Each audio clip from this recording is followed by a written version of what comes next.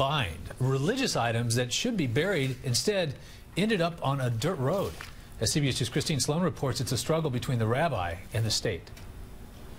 It is an unbelievable sight. More than 1,000 bags filled with Jewish religious items piled up along this dirt road in Lakewood, New Jersey. The bags are part of an Orthodox Jewish custom known as shamos, where books and other sacred objects must be buried, not destroyed. Court papers show these bags were illegally buried here, but recently dug up after a judge ordered the rabbi responsible to remove them. This has been since 2010. Larry Simons, Jewish himself, first alerted the State Department of Environmental Protection about the bags.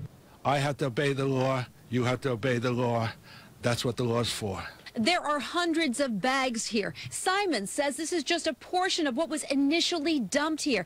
Bags are split open with religious items in them. In fact, we found 2 taluses on the ground, prayer shawls with tire marks over them.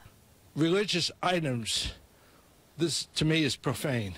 It bothers me, and I'm not Orthodox, but it still bothers me because I am Jewish.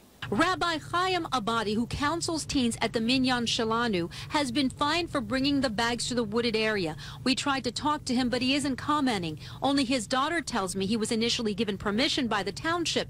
This is how neighbors describe him. Rabbi is a great man, always here for the community, always here to help everyone. The rabbi had some sort of an approval from our Board of Adjustment, and when I say some sort, he had an approval from our Board of Adjustment. The DEP would not comment today, referring us to the Attorney General's office, and the person allowed to talk there was not in today. In Lakewood, New Jersey, Christine Sloan, CBS 2 News. The rabbi's daughter says the community of Lakewood brought all the bags to her father, initially thinking it was okay, and now it's gotten out of hand, and she says he doesn't know what to do.